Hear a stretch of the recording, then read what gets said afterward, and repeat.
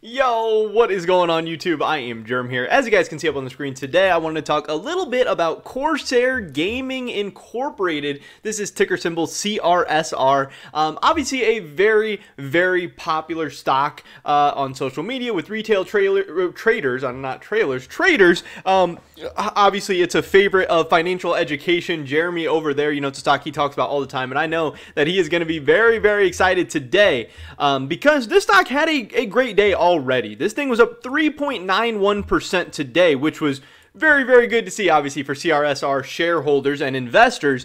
But then, after hours, once the stock market closed, you know, like an hour, 55 minutes after the stock market closed, we see this, you know, almost vertical line, very, very largely up. You know, in a couple of minutes, this thing went up 12%. And now, not only were we up almost 4% intraday, but we're up almost, you know, over 9% after hours as well. And a lot of people are wondering, what the heck just happened? You know, usually if something like this happens, you'd expect a major announcement, earnings, you know, something like that going on. But we just had earnings last week, so this isn't earnings. So what is going on? That's what we'll be talking about in this video today. So definitely drop a like if you guys do enjoy it. I would appreciate that so much. And subscribe to stay up to date on all my latest content. Obviously, in this video, no financial advice is being given. I'm not a financial advisor. I'm not telling you to buy, sell, do anything like that. Just going over the news, talking about some stocks, sometimes giving my own personal, you know, personal opinions on things. But again, you know, do your own research, dive into these companies as you see fit, and, you know, make some responsible decisions on your own. But with that being said, let's get right into this one. Like I said, Corsair, very, very great day today. The year has been a little bit rough for Corsair. You know, they're down 2% on the year. And this is, you know, I think not even factoring in the after hours move. Yeah, not even factoring the after hours move. So we started the year at $21.99. After this after hours move, if this holds into tomorrow morning, we'll actually be up on the year, which is very, very good for Corsair Gaming. That makes them an outperforming stock so far in 2022. So, you know, Corsair Gaming shareholders, while yes, being down 2% right now might feel bad, but hey, look around the market. Look at all the other stocks. Even look at major indices that have really, really been hurting lately. Corsair's been a pretty damn good stock in 2022, and it's one that I personally think, you know, could potentially continue to be a very, very good stock. It is a stock that I'm invested in at this time. I have shares. I have 2020, I think, 2024 call options in it as well. You know, I really like this company. It's, you know, one that I use. I have my Corsair mouse right here. It's a company that I really like. I like the streaming side of things as well with Elgato, obviously being a content creator myself.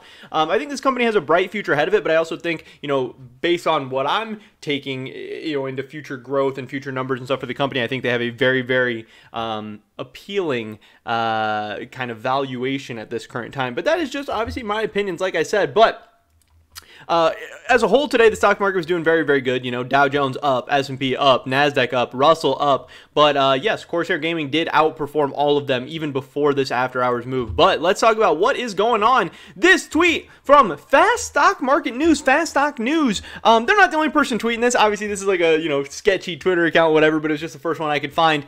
Corsair Gaming to replace Midwest Bancorp in the S&P Small Cap 600. And this is a very big deal. And obviously, the market took this as a very big deal. Because again, I've been searching, I've been looking around, I've been trying to find anything. There is no really other relevant Corsair Gaming news that came out after hours today. Again, it's not earnings related. It's not broader market news related. This seems to be what investors are reacting to, and they seem very excited about it. Obviously, getting added to a new indice, getting added to, you know, the S&P 600, while it's not the S&P 500, it's not the biggest, you know, indice in the world or anything like that, it still is very significant. It means that, you know, obviously that index is going to be buying up Corsair Gaming shares. They're going to be holding on to Corsair Gaming shares for quite some time. So that's, you know, essentially taking shares off the market. You know, the S&P 600 isn't a super active index. It's not something that's going to be, you know, flipping Corsair Gaming like a couple of weeks from now or anything. It is, you know, in this for the long run. But then it's also adding legitimacy, adding exposure, getting more and more eyeballs on Corsair Gaming. Obviously, they are a relatively new stock to the market. I can't remember, they IPO'd in September of 2020, and in just not even 2 full years time to already be getting something like this going is really, really awesome. It does kind of feel validated for me that, hey, maybe I made a good investment here because, hey, the S&P 600 thinks so. They are obviously pretty good investors. They have some pretty good results. They like a lot of what Corsair Gaming is doing. Obviously, they have their own, requirements and things like that. One of the requirements, obviously, I think being you have to be under a $3.6 billion market cap to be in the S&P 600 small cap index. It is the S&P's version of their indices that is focusing on those smaller market cap companies, but obviously trying to find good small cap companies, not just any small cap companies. Right now, Corsair sits right around a $2 billion valuation. And what a lot of people are very, very excited about Corsair is, I pulled this up on Qualtrim Insights. The fact that right now, this is a little bit different now, but they had, at least going into today, a 14 forward PE. Now, is Corsair the biggest growth company in the world? No, absolutely not. They're actually, having some issues with growth and stuff right now because they're competing against the last 2 years of the pandemic when everyone was stuck inside, everyone was gaming, everyone was streaming, everyone had stimulus checks. So they had extra money to buy on a new mouse, a new headset, new streaming equipment, all this stuff. They're also competing against right now, obviously, supply chain price increases, shipping issues, a lot of these things that make it really, really tough. And the gaming market's been a little bit rough over the past couple months or years for gaming studios as well. They can't get as many good games out. There's not as many exciting things going on in the gaming world. So a ton of people aren't buying new PCs or buying new equipment or buying new gear and all this stuff. But I do think Corsair is in a very, very good spot. And, when I look back to some of their revenues, from 2019, like pre-pandemic, I still see that, hey, their revenues are increasing over time. Again, are they still down from, where they were at the height of the pandemic and stuff like that? Yeah, absolutely. And are there issues with Corsair Gaming? Yeah, absolutely. They have, at least this is based on September of 2021, they had more debt than cash on hand. Shares outstanding are increasing a little bit. EBITDA has been going down. Revenue's been going down. There are some issues there, but man, that 14 forward PE is so damn attractive, especially for a company that I personally use, that I personally like, that I'm a fan of their products. And they recently put out a very, very good earnings report as well. Here they reported record annual revenues of $1.9 billion for 2021. They also had net revenue of $1.9 billion, an increase of 11.8% year over year.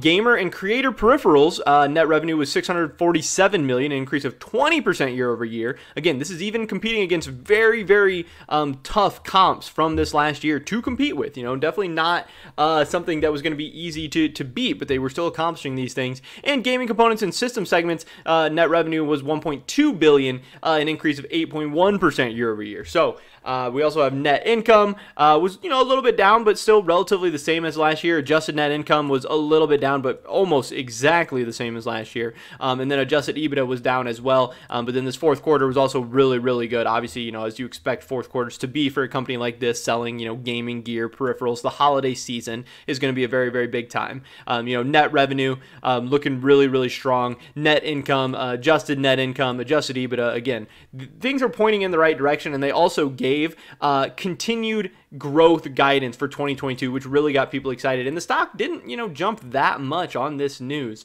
We've seen it go up 6% in the past month. I think these earnings reports came out last week, but again, there is a lot to be excited about Corsair right now, at least in my opinion, and them being added to the S&P 600 small cap indice or index or whatever is just another really, really good sign. But that's why the stock's popping after hours. Again, we'll see what it does tomorrow morning once we actually have more volume and more opportunity to digest the news and what it does the rest of the weeks and everything. But hey, I'm feeling good about this one. This is nice to see. The last couple months we've been beat down. You see one of your stocks is up 10% after hours. Hey, we're celebrating. But that's pretty much it for this video today, guys. Definitely drop a like if you did enjoy it. I would appreciate that so much. Leave a comment down below. Let me know what you think about Crsr. I'd love to hear your guys' thoughts and opinions. Subscribe, stay up to date on all my latest content. Hopefully catch you guys in the next one. But until then, peace.